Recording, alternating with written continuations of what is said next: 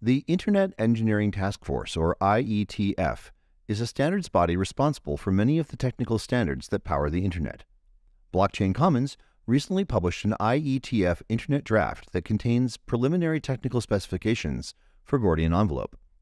Following is an overview of our Internet draft. This is the link to the draft, which you can also find in the video description. The introduction covers a fair amount of what I discussed in the Introduction to Gordian Envelopes video, but also goes into more detail on the features supported by Envelope, as well as some of the real-world applications we intend Envelope to address. The terminology section is very short and mostly boilerplate, but does include a couple terms with specific meaning in the context of this specification. The actual format specification is built on CBOR, so rather than specify byte-level sequences, we use the Concise Data Definition Language, or CDDL, to describe the envelope format. We also specify that all CBOR used must conform to the deterministic encoding standard for CBOR, which ensures that there is a single, unequivocal way to encode a given set of information as an envelope. The actual implementation of Gordian envelope is an enumerated type with 7 cases, and the next section specifies how to compute the digest for each of these cases. The reference implementation uses the Blake3 hash function to produce digests, and this section also provides test vectors produced using third-party command line tools, as well as our own envelope tool for manipulating envelopes from the command line. The envelope hierarchy section goes through the 7 cases again, but this time from the perspective of how each case looks when formatted in envelope notation, tree notation, or the graphical mermaid format. The next section describes known values, which are an envelope-specific namespace consisting of unsigned integers often used as a compact representation for predicates.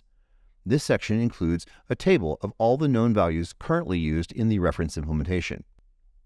Since the root digest of an envelope is a cryptographic commitment to the envelope's entire contents, proofs can be produced that only reveal the minimal envelope structure necessary to show that the digest of an envelope must include specific information.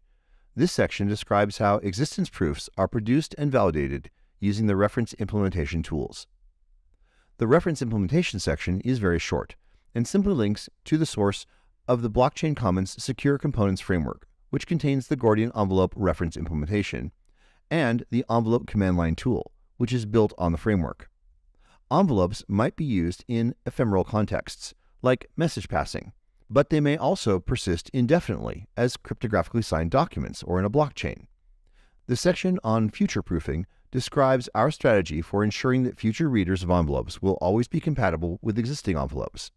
Our choice of CBOR simplifies this a great deal, for example, by eliminating the need for version numbers and structures that have never been revised. Obviously, any proposal for documents that are both smart and secure carries a number of considerations that impact security. From the choice of cryptographic algorithms to best practices for the design and validation of documents created using envelopes, our section on security considerations attempts to foresee many of the ways that implementers and developers should be cautious. The section on IANA considerations lists the CBOR tags that the reference implementation is currently using.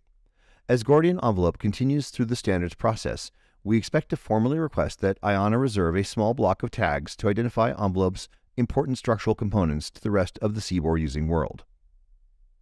This section also contains our application to register a unique envelope media type.